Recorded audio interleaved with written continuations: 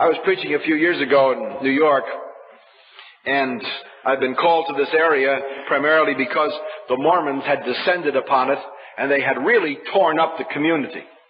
And they had more than 20 Mormon missionaries working in the area, and the churches surrounding this tri-state area were very uptight. And I came, and they said, well, you can have as long as you want, and all the churches are going to cooperate. So I knew they were in trouble, because when all the churches cooperate, they've got to be in trouble. The rest of the time, they're fighting about whether they're going to sprinkle, pour, immerse, or use wine, grape juice, or Coca-Cola at the communion service. But when they're uptight, I mean automatically, you see, they want to get together. Everybody invited me. I knew they were in trouble. So I came. I lectured on Mormonism this night for an hour and a half, and then the question period came. And there were people hanging out the windows and out on the lawn with loudspeakers, and it was a fantastically jammed place, very much like this, tonight. And a Mormon missionary stood up, very polite fellow, well-educated, graduate of BYU, apparently. And he said, sir, I would like to ask you a question. I said, go ahead. He said, you don't believe in the Book of Mormon, the Pearl of Great Price, and Doctrine and Covenants. I said, I do not. He said, but you do believe the Bible is the Word of God. I said, I most certainly do. He said, so do I. I said, good. He said, if I can show you from the Bible that Joseph Smith and Brigham Young taught the truth about God, will you believe it? I said, certainly. He said, all right, take your Bible. Every Christian in the place, you can hear the Bibles open. Never saw Christians look through Bibles so fast in their lives. And he started quoting, underneath us are the everlasting arms. God has arms. The finger of the Lord wrote on the wall. God has fingers. My eye is not closed that I cannot see. God has eyes. My ear is not stopped that I cannot hear. God has ears. The word has gone out of my mouth. God has a mouth. Your feasts are a stench in my nostrils. God has a nose. His head and his hair were as white as wool. God has a head and hair as white as wool. His feet are planted in the footsteps of the sea. God has feet.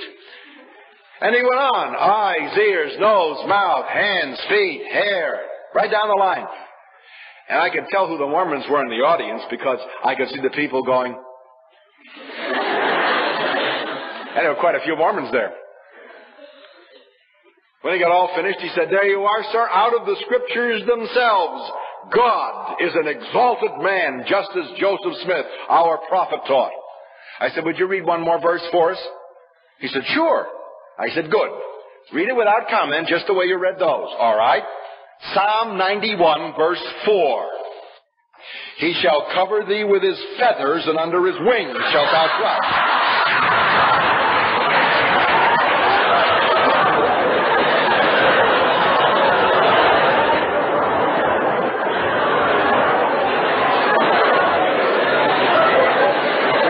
Now he's a chicken.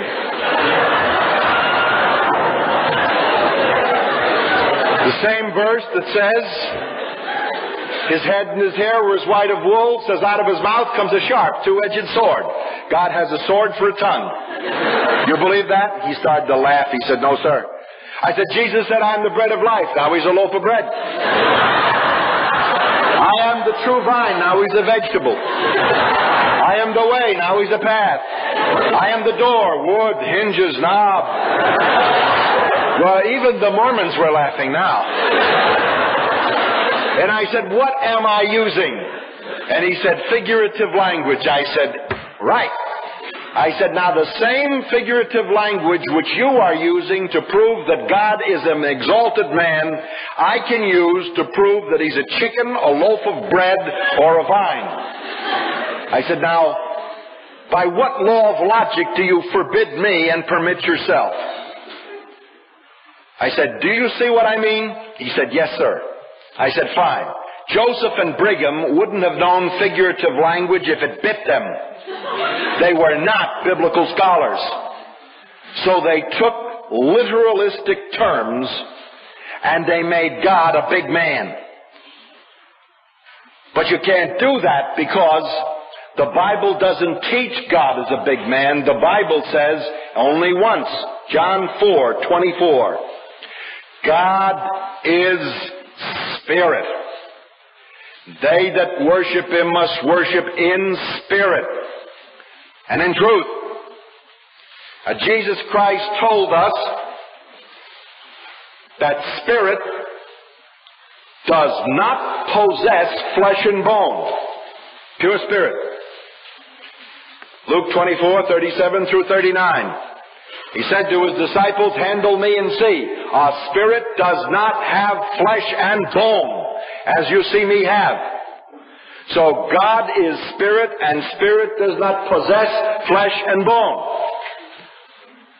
Therefore, the Father does not have a body of flesh and bone as tangible as man. Joseph Smith did not tell the truth. Adam is not our Father and our God. And the reason he's not is because Adam was the first man, created by God. And he sinned, fell, and plunged the human race over the precipice of eternal judgment. 1 Corinthians chapter 15 says, Jesus Christ is the last Adam, who brings us to life, whereas the first Adam executed us by sin. Let us not bandy words. Joseph Smith says, "We have imagined and supposed that God was God from all eternity. I'm going to take away the veil so that you may see. I'm going to refute this idea.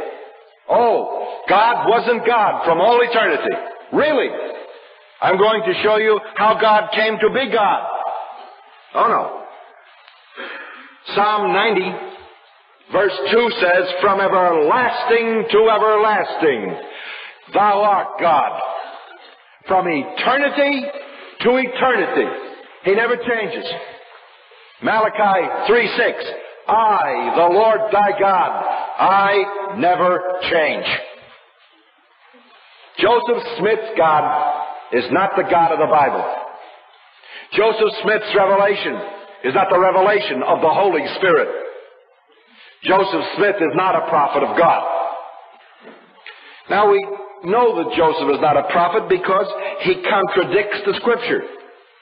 And whatever contradicts Scripture cannot be accepted as divine revelation.